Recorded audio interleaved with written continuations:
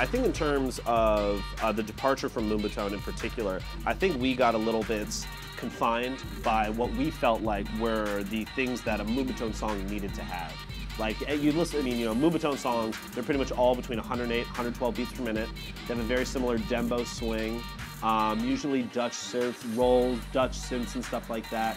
And, you know, we felt like we could take a lot of that to trap as well. So I've been always trying to make dubstep. Ian had been making hip-hop beats forever, and trap just kind of happened to be something that meshed our two worlds really, really nicely. I've been trying to make dubstep to zero avail. And the hip-hop beats Ian were making were tight, but they weren't, you know, club like bangers. They're beats. beats. Yeah, right. So we decided to combine those efforts, and trap was really a great venue for that.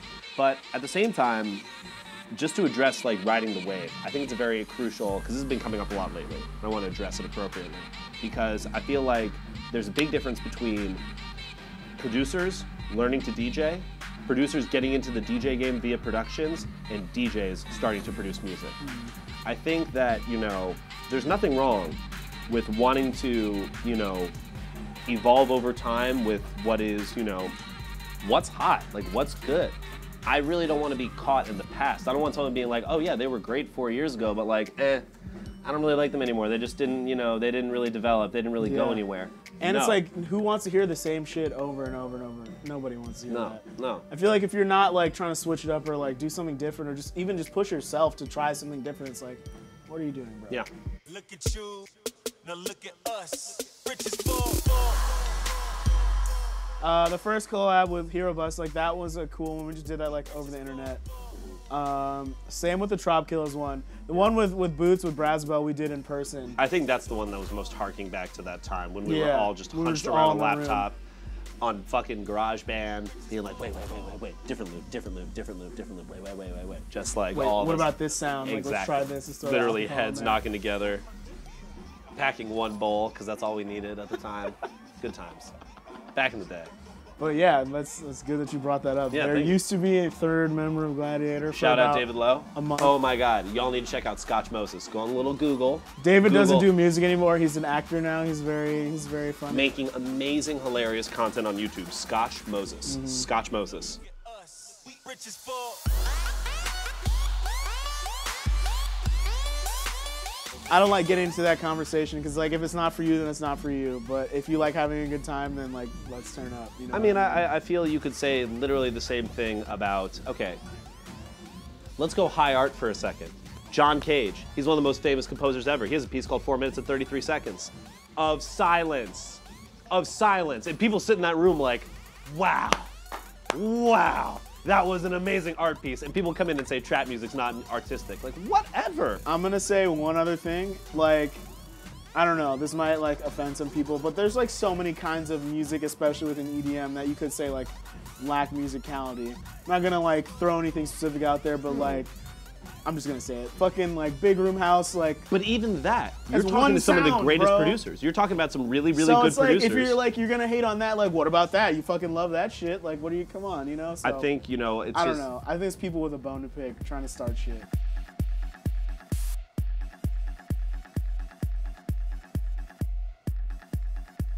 We probably can't talk about some of them. Probably can't One talk we about can talk most of about, them. Spring Awakening. We are Can't playing wait Spring for Awakening. that. Turn up. That's gonna be sick. Jinx. Wow.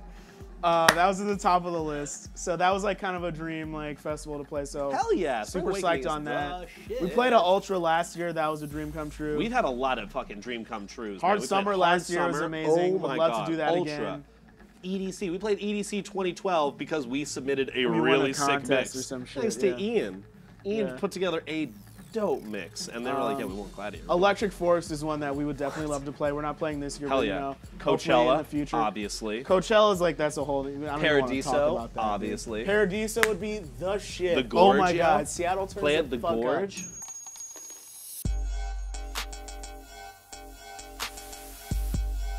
Man. That's a really funny story because the show did not go that well.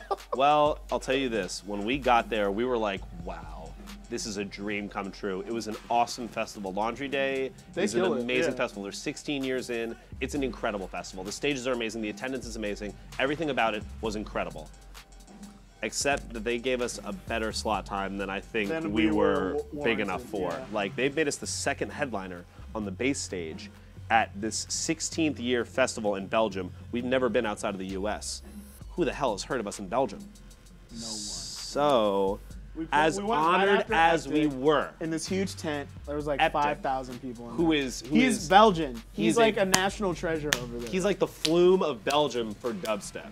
Like, it's insane. he is a big name. People were going stupid. We walk up to that stage, we Stupid see hammer. like 5,000 people. We both look at each other like, oh my god. This is it. This is the This one. is the craziest show we've ever We're played. Are about you to ready? crush Are you it. ready to kill this crazy show? So ready to kill this As crazy show. soon as he's done, and we start DJing, I'd say about 97% of those people leave.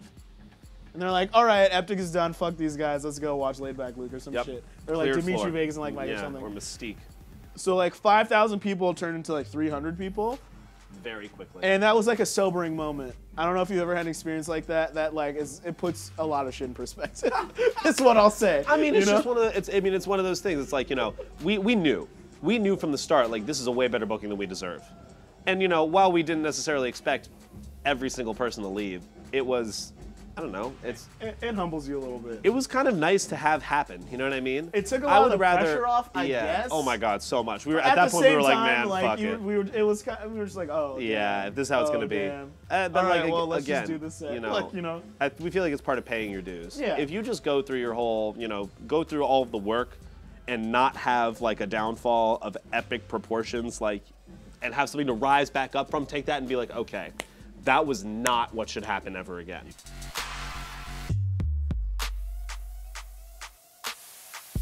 Oh my God. Only everybody.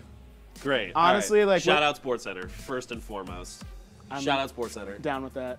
Shout out Mike and Andy, the Killing management it. team. making Shout it out John happen. Jung, shout out Am Jung. Only. Oh my God, shout out Am Fool's Only. Gold, thank you for Fool's Gold, everything. shout out Lydia. Shout out Alan for keeping everything super gully on this tour. Shout out Big G for bringing Shout us out on Big this G, tour. Don Jeremy, oh my God. Shout out everybody on the bus, fucking Ryan and Rupel. Oh my God, fucking Nat, killing fucking the Natalie, merch, dude. fucking Smalley. On the everybody. lights. Oh my God, everybody's killing everybody's it. really. Nick just running that sound. Nick running sound, just Killing killing it. Everybody's doing an amazing job. This tour has been a dream come true. Yeah, and just shout out to our fans. Without you guys, we wouldn't be able to do this. Thank So, you guys for having shout us out out to here for this HeadyTunes interview. for the Seriously, interview. shout out HeadyTunes. Everybody check out HeadyTunes. They got the dank beats. They get you what you need. gLAdiator. Clap your hands.